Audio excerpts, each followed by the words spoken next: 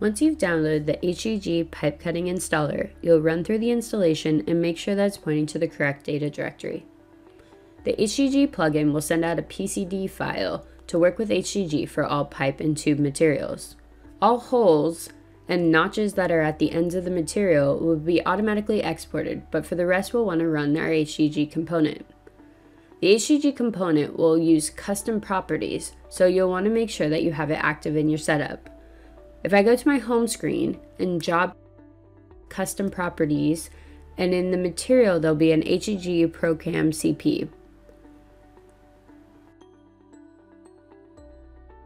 Now when I go back to the model and change my selection filter to material, I'll edit the post and we'll see the HGG and my custom properties. This will store the GUID information for ProCAM.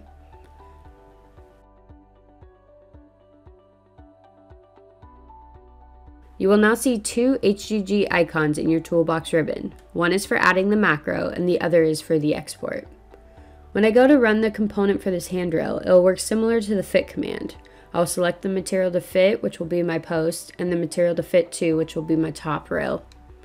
This handrail doesn't need a fit operation applied, but I'll show an example shortly to apply the fit command all in one step. I can then apply the macro to this pipe material. I may already know what macro to apply from working with HGG, but I can also go to my help and see all these examples.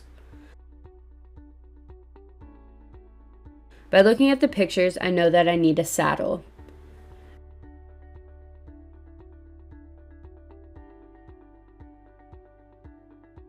I can also apply a bevel, establish a root opening, or shrinkage options as well.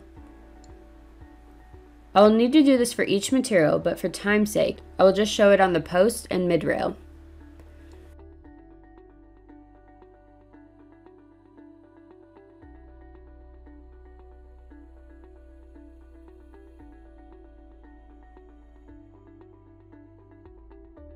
If I edit the post material and take a look at the custom properties field, you'll now see that the GUID information is filled out.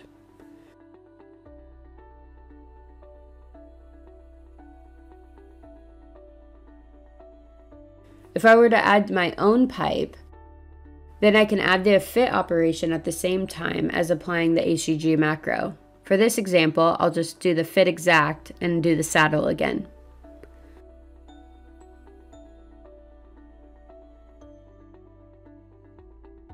When you're finished, you can do a pre-selection or a post-selection for the export. By default, the member selection will be filtered to just show the members that have pipe or HSS materials attached. It doesn't have to be the main material. So if I select this beam, it won't highlight because it doesn't have any pipe or HSS material attached to it. In the export window, it will show the path on where to save this PCD file. It will also show every member and material, and then the macro that's applied. If I select my material in the list, it will highlight in the model as well.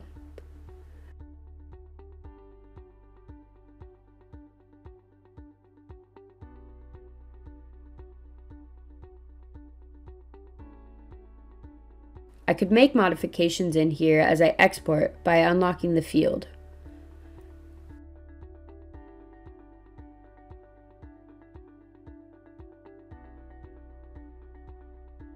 Once this is finished, I will want to open this in the latest version of ProCAM. I'm going to use the ProCAM Lite viewer.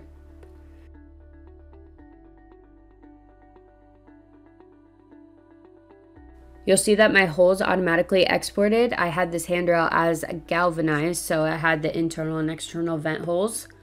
And you'll see any macros that are applied. If I had any notches at the end of my material, they would also be exported.